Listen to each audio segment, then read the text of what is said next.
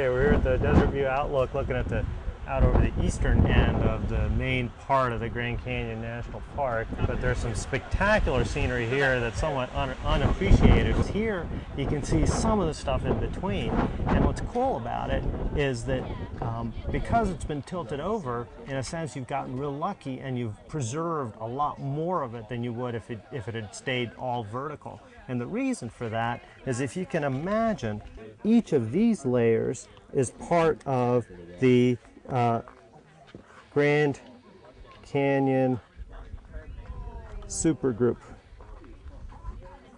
And this is just a whole bunch of layers of volcanics and sedimentary rocks, and these are all real old. These are all 700 million to 1.2 billion years old, something like that. So you've got these really old rocks that are all lying nice and flat, nice and horizontal, laid down like that, but at some point they tilted over at a slight angle, and then this nice line cut across and started to erode away across them. And so at one end of the canyon you see a little bit of this. As you drive to the east, you start to see younger and younger layers coming out underneath what's called an unconformity.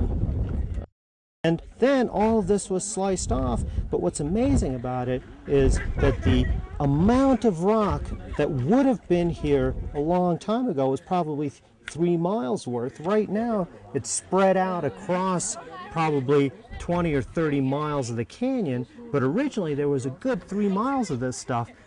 And the fact that they are slanted really helps us to preserve all the different layers. If it had stayed flat, you'd have sliced off so much more and you'd have lost all that information. It's slanted a little bit like a deck of cards that's been pushed out, and so even though you're starting to slice it off, you still retain some of the older decks, some of the deeper parts of that deck of cards.